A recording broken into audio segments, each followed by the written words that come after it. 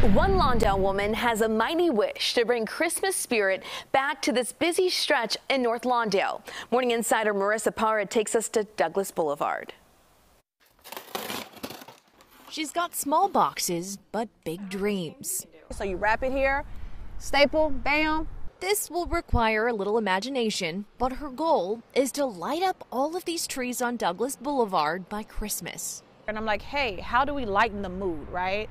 Because everyone's stuck in their houses. And as you can see, there's houses up and down the boulevard. Over the years, on this same stretch they'll be lighting. The boulevard has seen an average of 46 violent crimes a year since 2016.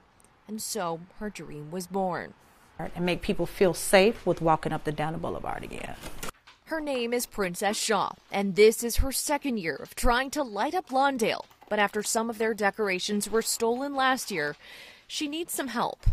In order to really make a difference in the neighborhood, we definitely need about 150 more lights. With the clock ticking till the lighting ceremony, her team lays out their plans.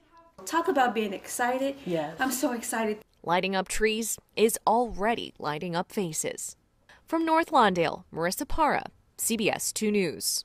And the official lighting ceremony is Saturday, December 18th. That's this Saturday. But they need your help getting what they need first. And you can find out how to help in our CBS Chicago app. Just look for the section called Morning Insiders and at cbschicago.com.